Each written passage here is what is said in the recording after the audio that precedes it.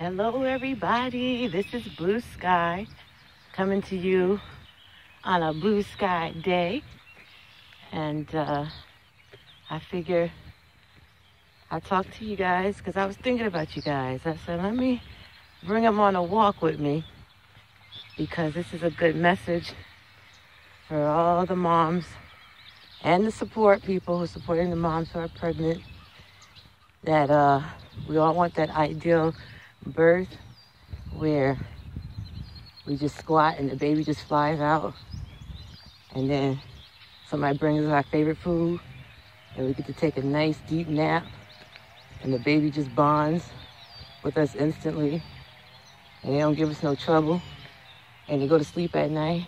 But anyway, I'm ranting. That's a whole other story. We'll work on those things later. But right now, let's talk about getting the baby out.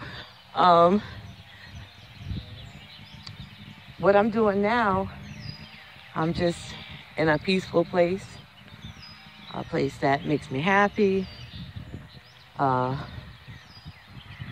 no fear with this. I'm just walking. Walking is the best way to help get that baby out faster.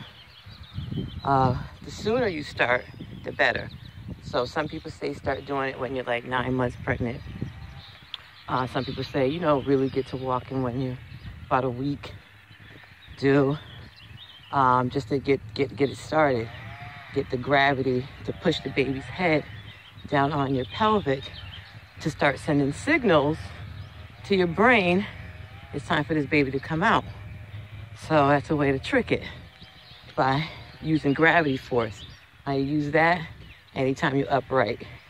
Anytime you're upright. Gravity is shooting straight down. Just imagine through your head, through your chest, and down into your womb to push the baby out. So just imagine that when you're walking. Now, if you are having a pregnancy that tells you to have bed rest, and of course, this does not apply to you, because bed rest is basically stopping gravity from pushing baby down. Will you have back pain? Yes, but this doesn't pertain to you. This is for the ones who goes to the doctors or the midwives or sees their doulas on the regular, and they're saying, oh, everything's fine, you're good to go, that type of thing. See you next time. Those people. Yeah. It's just good to get started right away as soon as you find out. So if you're not active when you find out you get pregnant, it's good just to get started, just to get your body ready, get that pelvic area toned, because the more toned your pelvic area is, the more toned your thighs are, believe it or not. It helps a lot with getting you through the pregnancy. The more toned your lower back, lower abdominals are, because that's where it's going to hit. If you have weak muscles in that area, then you're going to have a more painful birth than you could avoid it. Let's say that, because it's, when it comes to labor, each person measures their own pain. I'm not here to judge. So walking is an excellent way to get those muscles started. There's no effects on your body, joints, because you would know if you have any leg problems or back problems already what kind of special shoes you'll probably need to get walking shoes. So there's really no excuse. I mean, if you have issues, but you have a normal labor, talk to your doctor, find out, the best way that you can move around, walk, use your legs more and your feet, whether that's getting insoles or getting back braces.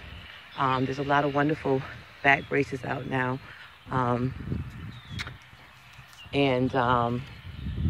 You have a lot to choose from versus years ago. There's pretty much 2 standard styles, but now there's a plethora of braces. So anything that you have to do to get you out and about.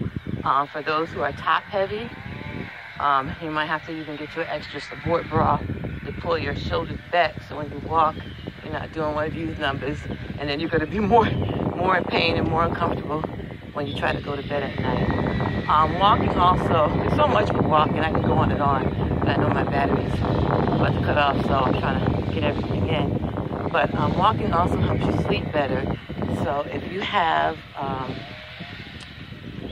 any insomnia issues, even before pregnancy, or while you're pregnant, you just discover this. Walking definitely does help towards the end of the day. So after work, just take your dog out, your cat, your kids, and just go for a walk.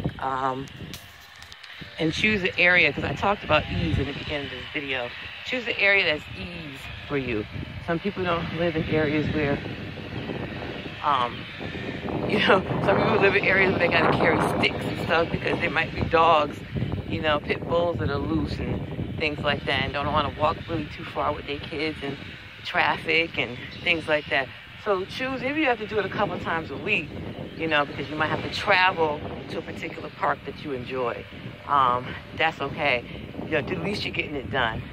At least you're getting it done. And it will motivate you once you get started, once you get that feeling. Once you do it for like a week, you'll see a difference. Usually it takes about a good 7 to 14 days for anything that's new for your body to see a difference. So just give it time, just like anything in life. I know.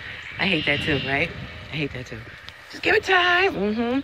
Yeah, but just trust me on this one. I'm not going to lie to you on this channel. Give it time, and you'll see the effects in your sleeping patterns. Also, if you have previous kids, you can use this as a test. Let's say if you never did walk or whatever with your other children, you can use this as a marker to see what's the difference between you now starting to move around versus your other two, or your other one where you maybe was told not to do any walking or any strenuous. Because I know my first child, she's 21 now.